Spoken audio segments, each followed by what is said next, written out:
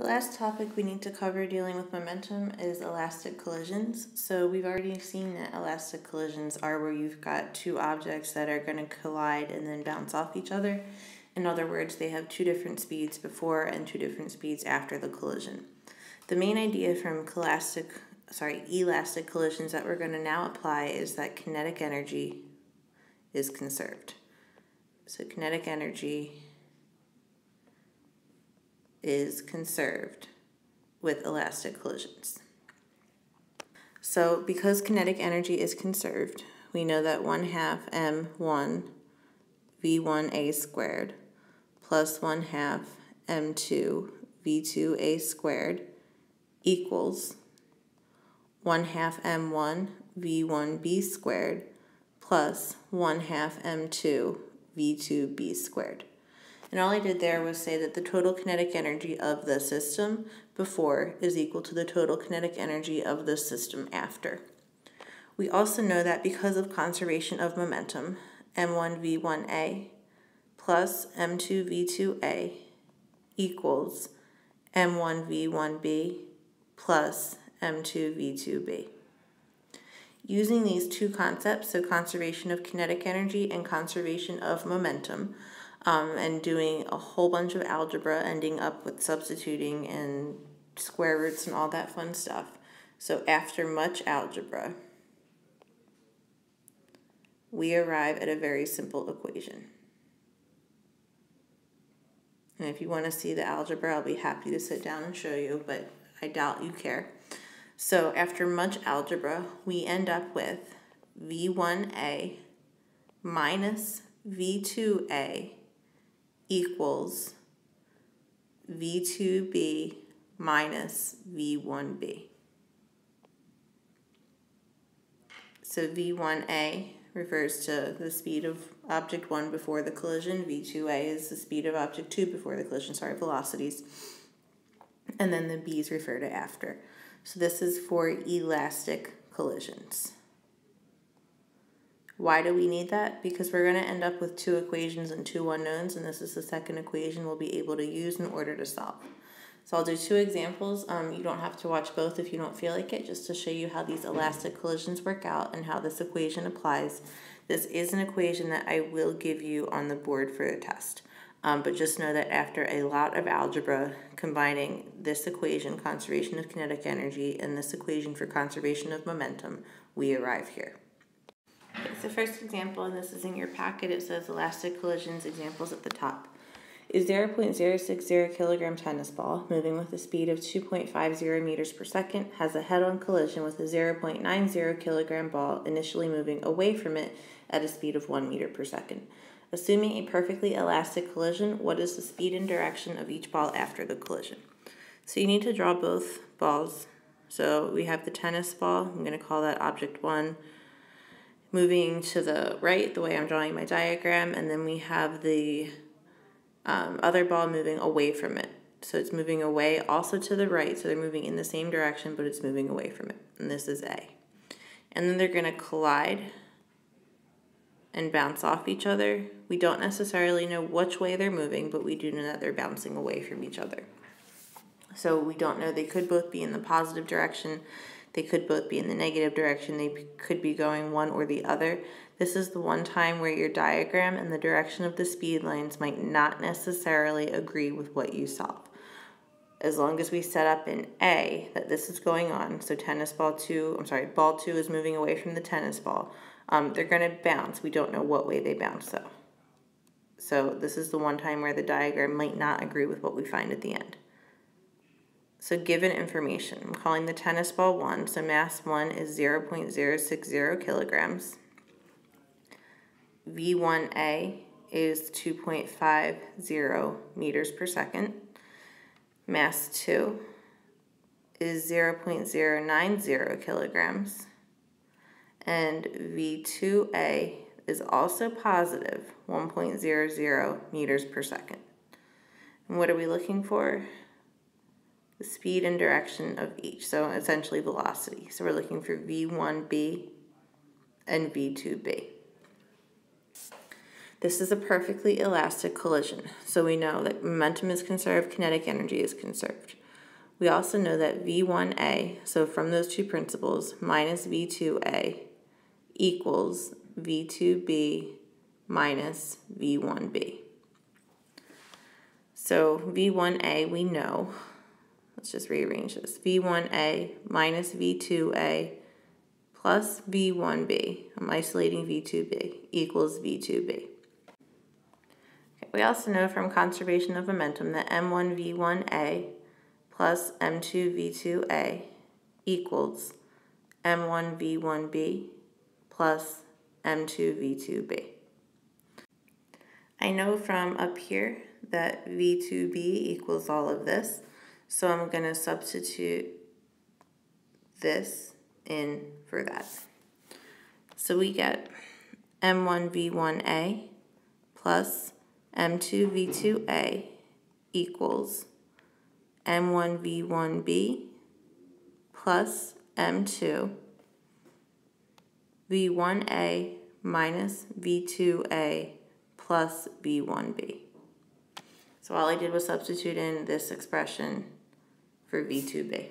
I'm going to distribute out that M2. The only unknown in this whole long thing is V1B. So let's distribute, isolate, and then solve. M1V1A plus M2V2A equals M1V1B plus M2V1A minus M2V2A plus M2V1B. I'm getting all of these V1Bs alone. M1V1A plus M2V2A minus M2V1A plus M2V2A equals V1B M1 plus M2. So all algebra. Put in the numbers. So my mass 1, I'm just going to go to another page. So my mass 1, 0.06 kilograms times V1A, 2.5 meters per second, plus mass 2, 0.09 kilograms, times V2A, 1 meter per second, minus mass 2, 0.09 kilograms, times V1A, so 2.5 meters per second, plus 0.09 kilograms times 1 meter per second equals M1 plus M2, so 0.06 kilograms plus 0.09 kilograms, V1B. And this whole long thing comes out to a nice even round 0.7 meters per second for V1B. It comes out to a positive number, so it's moving to the right. Okay, now looking for V2B. Well, we know from the very beginning that V1A minus V2A plus V1B equaled V2B. So 2.5 meters per second minus 1 meter per second plus 0.7 meters per second equals V2B. 2.5 minus 1 is 1.5. 1.5 plus 0.7 is 2.2 meters per second, equaling V2B. This is also positive, so this is also moving to the right with round. We're going to say that V1B equals 0.70 meters per second, right? And V2B equals 2.2 meters per second, right? Again, I know it's a lot of algebra. You just have to be careful, make sure everything's matching in terms of your objects 1, 2, and what they're doing before, after, and direction. I'll do the next example. If you feel comfortable, then you can stop watching now, but if you want to see the next example, keep on watching. Okay, our second example, a softball of mass 0.220 kilograms that is moving with a speed of 5.5 meters per second collides head-on and elastically with another ball initially at rest. Afterward, it is found that the incoming ball had bounced backward with a speed of 3.7 meters per second. Calculate the velocity of the target ball after the collision and the mass of the target ball. So here we have our softball, I'm going to call that 1, and the second ball, call that 2, initially at rest, and the softball is initially moving. Softball bounces back, target ball moves, A, B. Given information, we know that M1 is 0.220 kilograms, V1A is 5.5 meters per second, V1B is negative 3.7 meters per second, and V2A is 0. It starts from rest. And given all of that, we are looking for the velocity, so V2B, and the mass, M2, of the target ball. So using elastic collisions, what we know, V1A minus V2A equals V2B minus V1B. V2A starts at rest. So V1A, doesn't matter if I isolate V2 or V1. I'm just going to isolate V2. So V1A plus V1B equals V2B. We also know M1 V1A plus M2 V2A equals M1 V1B plus M2 V2B. This is 0. We can substitute in for V2B, so we get M1 V1A equals M1 V1B plus M2 V1A plus V1B. We are looking for M2, so I'm just going to isolate M2 since that is the only unknown in all of this.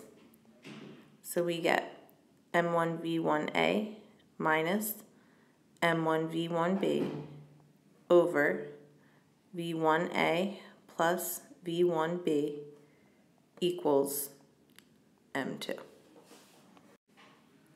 So my mass 1, 0.220 kilograms, times V1A, 5.5 meters per second, minus mass 1, 0.220 kilograms, times V1B, negative 3.7 meters per second, over V1A plus V1B, so 5.5 meters per second, plus a negative 3.7 meters per second equals M2. And this will come out to 1.124, keeps on going, kilograms for M2. This is 2 sig figs, so M2 is approximately 1.1 kilograms.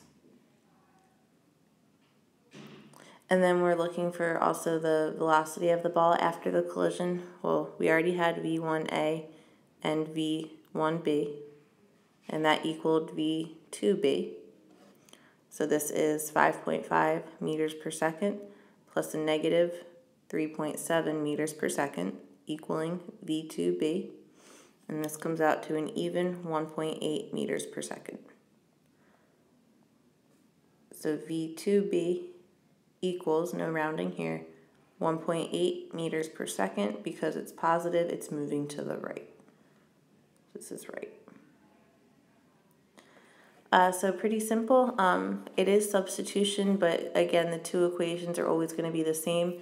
Your conservation of momentum, and then that equation with the V1A minus V2A equaling V2B minus V1B. And you will have both of those equations on a test.